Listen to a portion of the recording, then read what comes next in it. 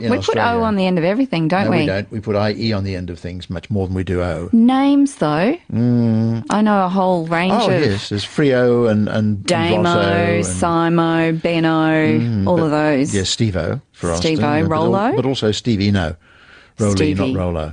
Rolly. Okay. But no, Griffo. Boy did give us yob originally, but then we've played with it since and made it an Australian word. And it means, it's a bit like Bogans and Bevans and Chiggers in Hobart. Never heard chiggers. Well, It's there's a great word. suburb called Chigwell, and Westies in Sydney, and Chavs, CHAV, in England.